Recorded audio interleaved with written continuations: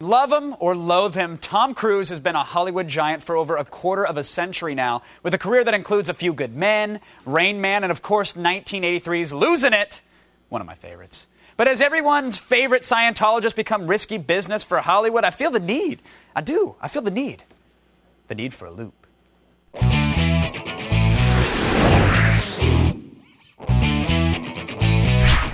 Joining us via satellite tonight from Los Angeles, Us Weekly West Coast executive editor Ken Baker is here. Also from the City of Angels, USA Today film critic at large Scott Bowles. And from New York, writer for Entertainment Weekly on newsstands now, Ken Tucker. Gentlemen, welcome to The Loop.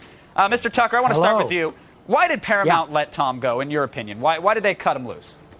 They let him go because this 83-year-old guy who owns Viacom said, I'm sorry, your behavior is unacceptable. And instead of doing the usual corporate speak and being polite and saying, oh, Mr. Cruise, we love you, he said, no, you're nuts, and we want to cut loose. You're losing us money. Goodbye, hit the bricks. So you don't think it was Tom who decided to pull the e-brake on his own career with Paramount, then? You're not buying those rumors? I think that's the spin. That's the spin he's trying to put on it. But what I think is at bottom at this is really interesting is that honesty has become controversial. Tom Cruise acts honestly, nutty, and spontaneously the way he wants to do.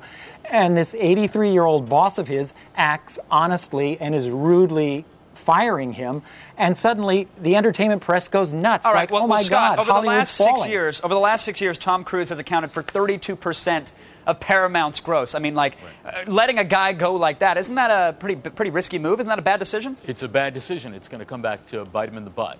And it wasn't a personal decision. It wasn't about Tom Cruise's personal life because we haven't seen Tom for a month. He's been quiet. We haven't seen his baby. If anything, this would have come a month ago. The problem is Paramount's house is in shambles, and they've decided to make some moves. What's interesting is that Paramount decided to burn this bridge completely, and Tom is going to make him pay for it. This is a guy whose movie made $400 million worldwide. You can't bank on anyone the way you can Tom Cruise. And he showed a little weakness at the box office. They cut him loose, and they're going to be sorry for it. All right, Mr. Baker, what do you think about that? I mean, the couch jumping, the vitamins, the baby Siri. I mean, is this a guy who's going to have the last laugh? Does Tom still have the juice? Well, here's the thing, is that I would hate to be Paramount when Tom goes over to Warner Brothers, makes another movie, and it grosses $500 million.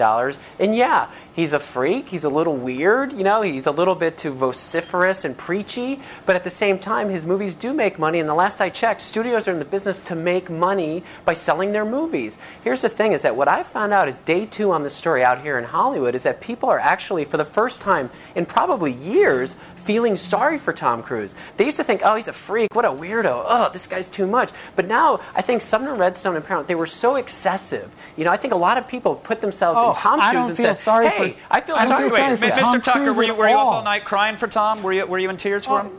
Not at all. I mean, this guy's been granted his supposed freedom. I mean, what is this independent production company that he's got, that they're going to make movies, what's on their slate?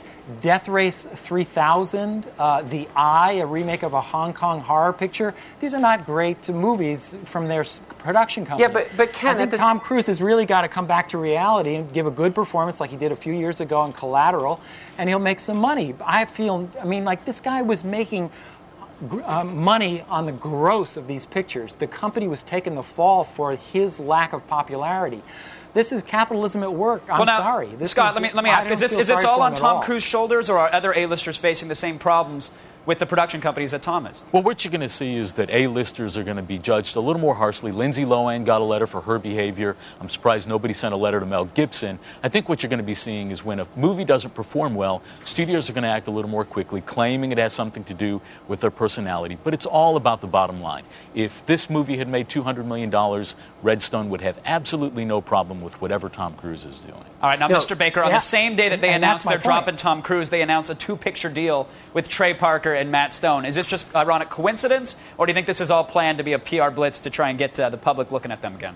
Okay, I will stand up and say that Trey Parker and Matt Stone have offended more people in the world with their humor and their barbs at people, from political to ethnic to racial, you name it, than Tom Cruise ever has.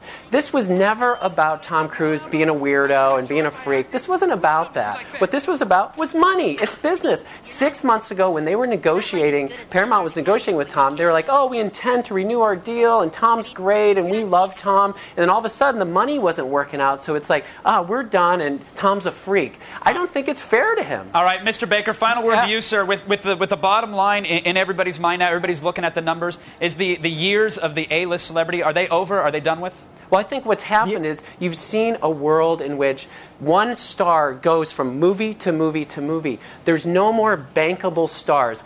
You know, Brad Pitt can have a pretty good gross with Mr. and Mrs. Smith, then the next movie could just go down the tubes. And that's what we're seeing. And the studios are saying, look, we're not going to lock in long term. We're not going to make a deal, because the fame and the celebrity is so fleeting now the new crop of stars are always up to take over the next one. All right, we'll have to see if Tom Cruise can remain a bankable star, of course. We'll see if he'll continue to be that bankable star that we know. But someone needs to write him a prescription, perhaps, for a water and a handful of one-a-days, because the vitamins cure everything. I hear they can even cure crazy. Thanks to our guests, Ken Baker, Scott Bowles, and Ken Tucker, for keeping us in the loop. Thanks, gentlemen.